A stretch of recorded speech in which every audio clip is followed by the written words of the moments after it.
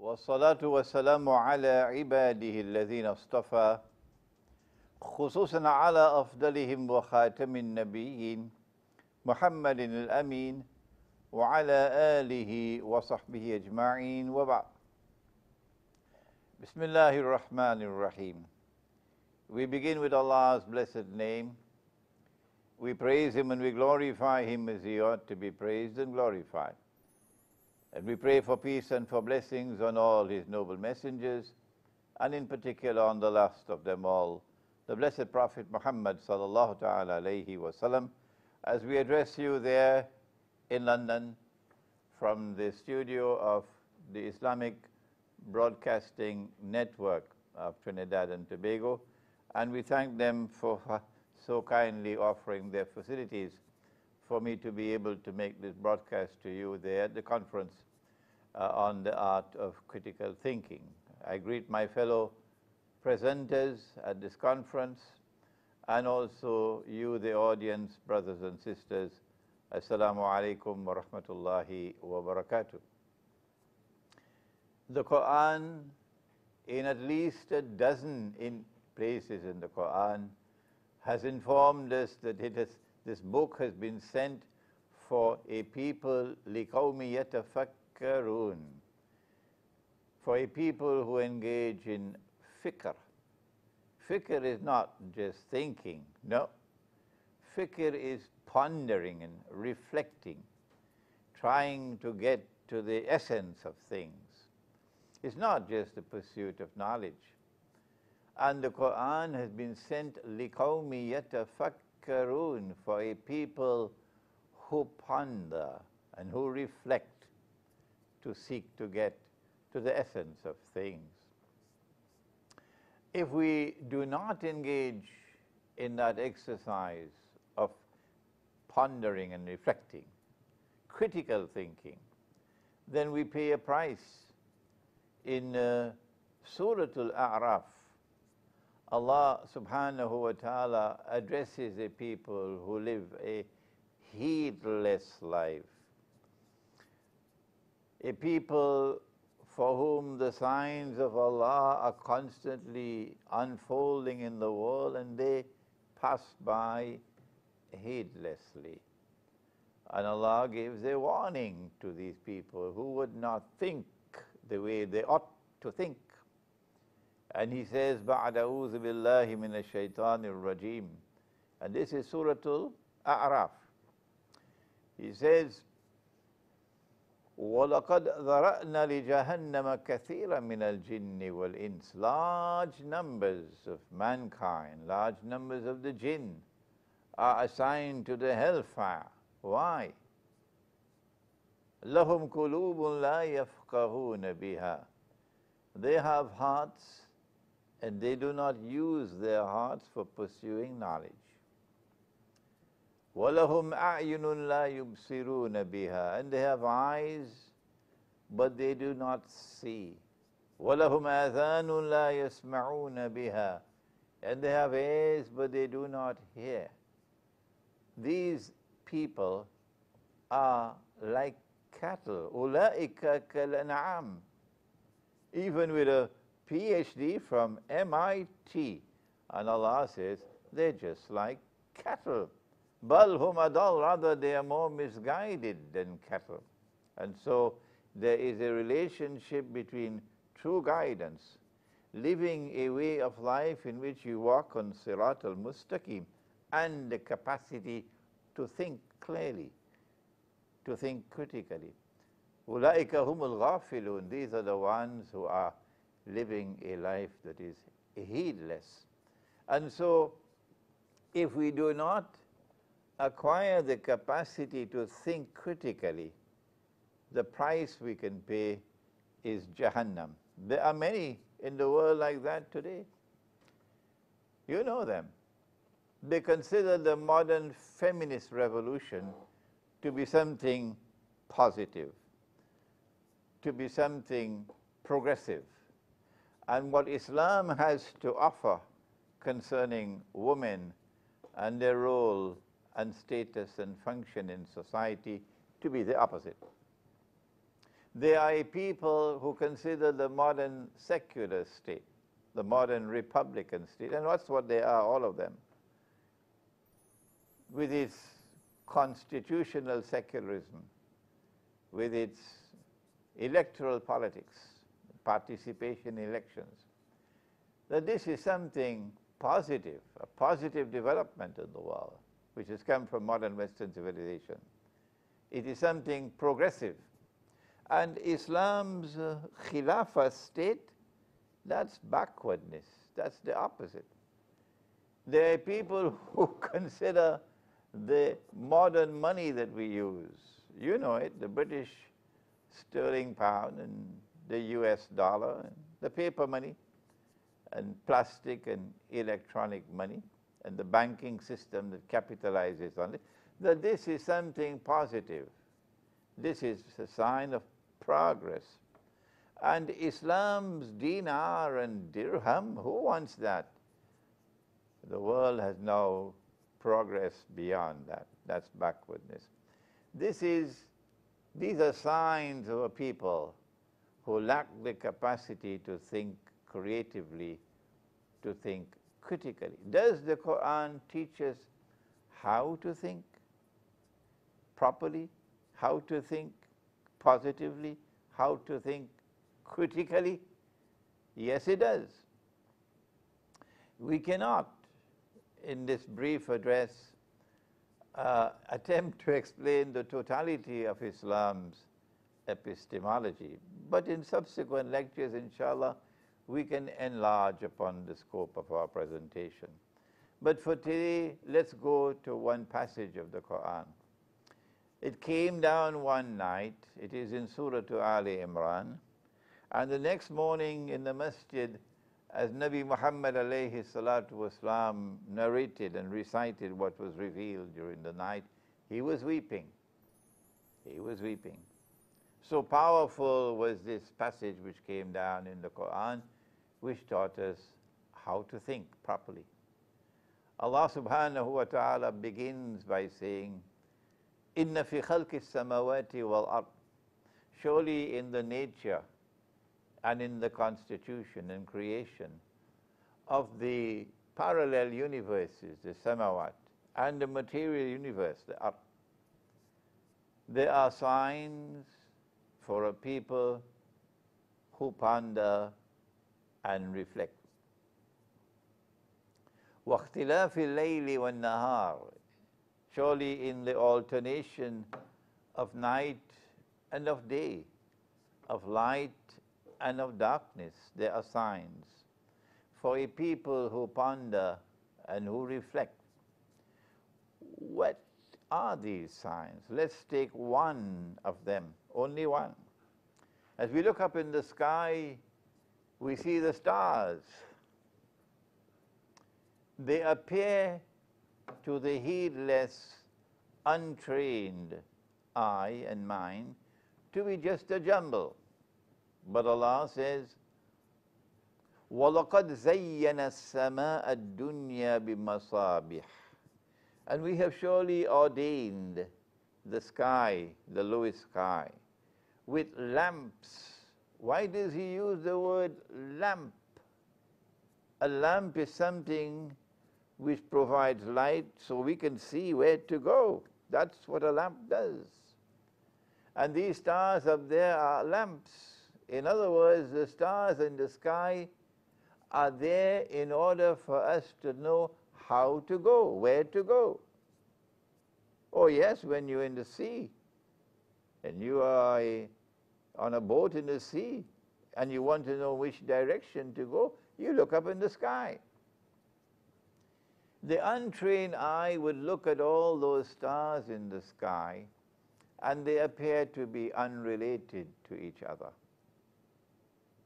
But the trained eye, the one who thinks and ponders and reflects, would study the stars in the sky and would see that they are all interrelated, interconnected. And as a consequence of learning the whole, seeing the whole picture, seeing how the stars are connected to each other, You'll be able to direct attention to direction. In which direction should I travel? And so you're able to navigate by looking up in the stars, at the stars. This is one of the signs from Allah that these stars are not placed there by accident. Proper thinking, creative thinking, critical thinking is therefore the capacity to see relationships between things in order to be able to encompass them as a totality. Creative and critical thinking does not focus on one isolated instance, one isolated event, one isolated verse of the Quran, one isolated hadith on Gog and Magog, for example. And on the basis of that one event, one instance, one verse, one hadith, you attempt to derive meaning, and you've understood now the totality? What nonsense! And precisely, it is that nonsense which has landed us in the predicament in which we are today. As we look again at the stars above, Allah subhanahu wa ta'ala invites us to look not only at the stars, but the moon and the sun and the firmament above, and look at the furniture of the earth below, and you'll see that everything functions harmoniously,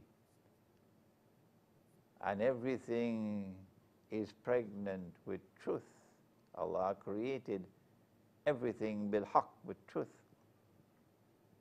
And therefore there is harmony in all that pertains to truth. Critical thinking, the capacity to think critically, means that you must recognize harmony, lack or no defects whatsoever in all matters pertaining to what has come from Allah, the creation of the heavens and of the earth. Similarly, when you turn to the process of history, to the historical process, as truth moves through history, and you seek to interpret truth moving through history, again, you will look for harmony. You will look for that which brings a total picture into being that is meaningful and harmonious and integrated. Now you are becoming a thinker. And when you locate something which is in conflict with all the rest of what you have, something which cannot be integrated harmoniously, now you understand that you may be looking at a monstrous lie parading as truth. Allah warns them in the Quran, وَلَا تَلْبِسُوا الْحَقَّ بِالْبَاطِلِ. Do not take truth and clothe it in the garments of falsehood. وَتَكْتُمُوا الْحَقَّ. And do not conceal the truth. وَأَنْتُمْ تَعْلَمُونَ. When you know it is the truth.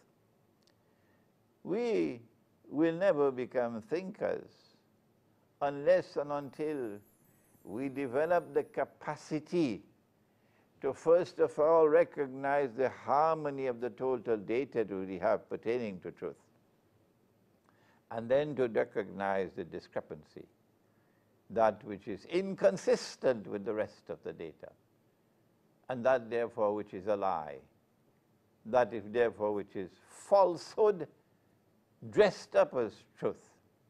And then we're able to remove falsehood and locate that which is truth, and locate that which is false. So the Prophet sallallahu ta'ala alayhi wasallam used to pray.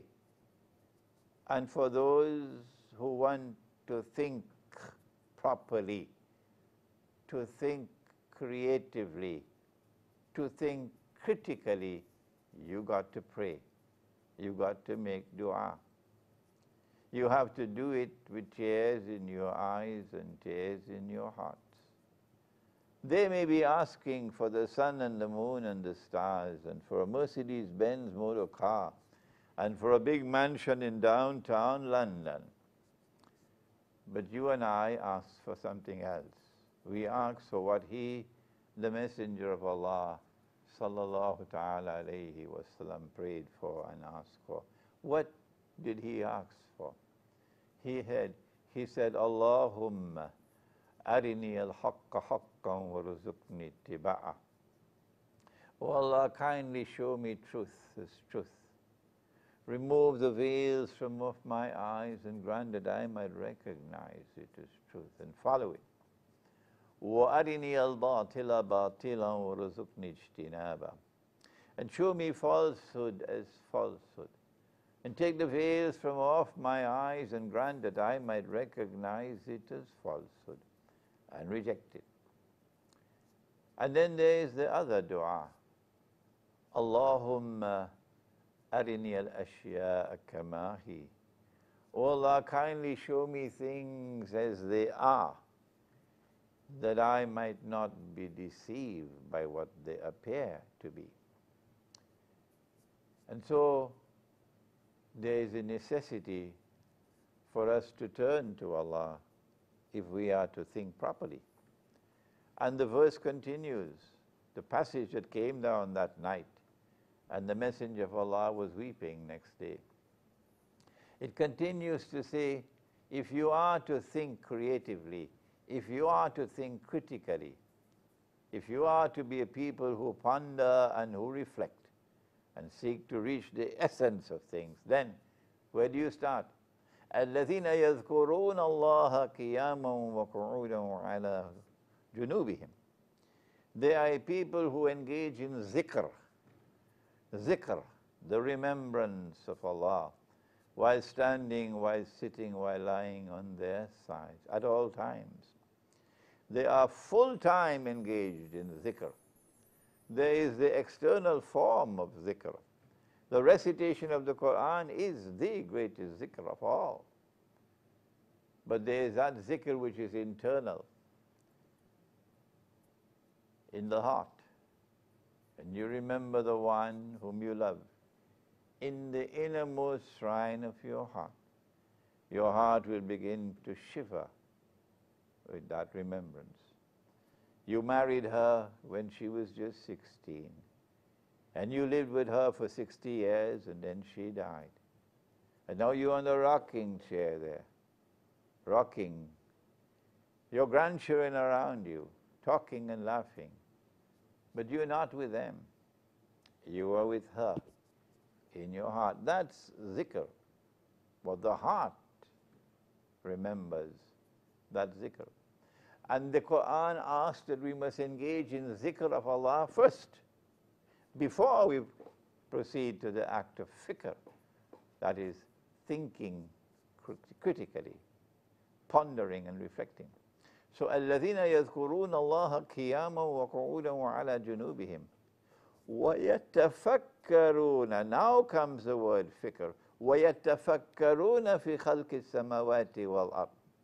After the zikr, now they go to fikr, over the pondering and reflecting over the creation of the heavens and of the earth, the samawat and the earth.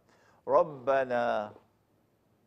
If you use this methodology, then you come to the conclusion, رَبَّنَا مَا خَلَقْتَ هَذَا بَاطِلًا. Nothing in this universe is false. There is no discrepancy. There is no inconsistency. There is total harmony in the universe. It is not a void. It is not something false. It is not maya. It is not an illusion. It has a reality of its own, conferred upon it by Allah subhanahu wa ta'ala. Subhanaka, glory be to Thee, who has given us this totality with so much harmony, so much design. فَقِنَا عَذَابَ النَّارِ. Protect us, save us from the fire which awaits those who disregard the harmony of the world around them, who disregard the meaning and implication of that harmony in the universe, which should impact upon human thought as we seek now to locate harmony in every subject that we think. The Prophet ﷺ told us that a time will come when things will not be what they appear to be. The time of Dajjal, who comes with a fire and a river. But his fire is a river, and his river is a fire. And if we lack the capacity to think critically, we'll be taken for a ride, as so many today have been taken for a ride. And we'll be misguided. And so, to be able to think critically, you must be able to penetrate beyond the external form of things to their internal substance, to see things as they are. And when you see that which is inconsistent, that which is in conflict with harmony and design in the universe, you know you're looking at something false. You know you're looking at something which is there as a trap for you. My teacher of blessed memory, Maulana Dr. Muhammad Fadlur Rahman Ansari rahimahullah, gave us the methodology for the study of the Quran. If you want to pursue knowledge, where do you begin? You begin with the Quran, if you're a Muslim. If you're not a Muslim, well then you have to determine whether or not the Quran is the word of the one true God. But if you are a Muslim and you already accept the Quran as the word of the one true God, and he who was sent to teach the Quran is teaching what has come from the one true God, then this is where you start for pursuing knowledge. And that's how Islamic education was built. Our children began education, formal education, with the Quran. And the Quran remained at the foundation of knowledge and of education all through life, until modern Western civilization came and turned it upside down and gave us secular education and gave us a people who are like cattle without the capacity to think critically and therefore to accept the bogus claim that the Syrian government, which is now on the upper hand against the Saudi-funded and Saudi-armed insurrectionists in Syria, acting and dancing on Dajjal's behalf to overthrow the government of Syria, and Imran Hussein, don't come with that nonsense. Imran Hussein is not a supporter of any government in the world, in any government in the world of Islam. Give me the evidence that I've ever supported any government. Come on, give it to me. So when I condemn those who are acting on Dajjal's behalf to attempt to overthrow the Libyan government so that NATO could take over in Libya, I'm on the right path. I'm doing what is correct. These are people who lack the capacity to think creatively, to think critically. And so they're misguided. And they're dancing to every drumbeat that comes from Dajjal. And they accept the Syrian government did the chemical attack. And so the world has a right to intervene and punish Syria. Where's the evidence? Where's the evidence? Before we end, one more warning from the Quran concerning thinking. In Surah Al-Hujurat, there's a warning, a mother of all warnings. The Prophet ﷺ had said that in Akhiru Zaman there'll be great liars. In Akhiru Zaman there'll be great liars. So beware. That's what you have in the media today. Sophisticated lies. That's why I don't have a television set. I don't watch television. No. There's a television set in my home in Trinidad. It's turned off. Can't be turned on. Where I live in Malaysia, there is no television set. No, I don't read. I don't read this rubbish and listen to this rubbish because it pollutes the mind. He said that in Akhir Zaman there'll be great liars, so beware.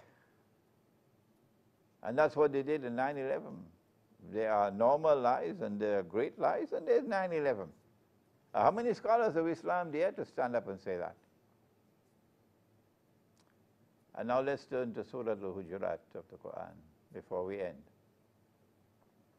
The mother of all warnings. for a people who would think critically. Ya ayyuhalladhina amanu, O you who have faith in Allah. إذا جاءكم فاسق بنبأ فتبينوا أن تصيبوا قوما بجهالة فتصبحوا على ما فعلتم نادمين.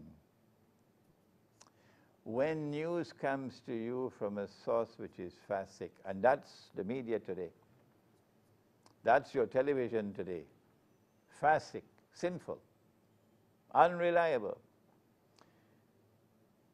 When news comes to you from sources like that, be careful to investigate that news, lest you accept it and blame someone who is innocent, and then subsequently regret what you have done. We all make mistakes by uncritically accepting what is dished out to us as information and news. But after this conference, it must stop. You and I, the message is not only to you, the message is to me as well, and to all the participants and all the speakers. From this day on, we must exercise great care and great caution to investigate every single news which comes to us from those unreliable sources, so that we can be able to reach to the truth of things and not be deceived and blame people who are innocent of wrongdoing. The Syrian government didn't do it. Obviously, Mr. Putin has more sense in his head than all the other leaders, so-called leaders, who are saying it's the Syrian government that did it, the chemical attack that killed 1,000 people or more. Who did it? On Judgment Day, we'll know who did it. And on that day, we will be able to say, we were correct in what we said. And then you know who are the ones who really did it. Who are the ones who did 9/11? Who are the ones who are the greatest terrorists in the world today, and yet fighting war on terror?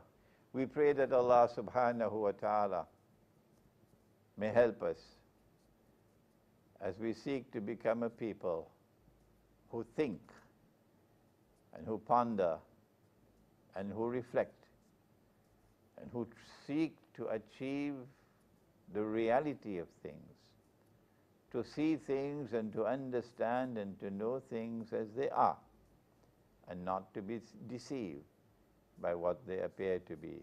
May Allah bless you all. Wassalamu alaikum wa rahmatullahi wa barakatuh.